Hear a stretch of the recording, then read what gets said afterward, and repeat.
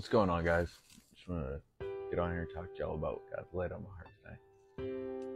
Man, I got asked the other day, how can I be so happy in the face of adversity?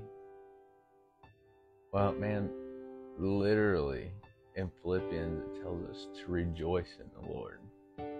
Be happy in the Lord, and I say again, rejoice.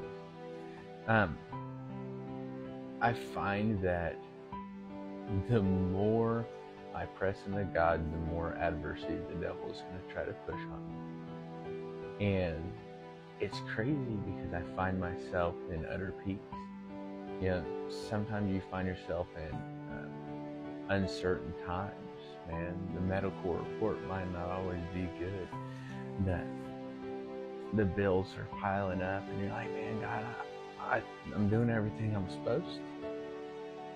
What's going on?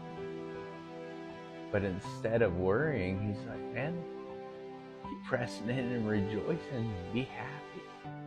Stop being so angry. Stop being so anxious about it. Just rejoice, and I'll take care of it. I'll walk you through this storm.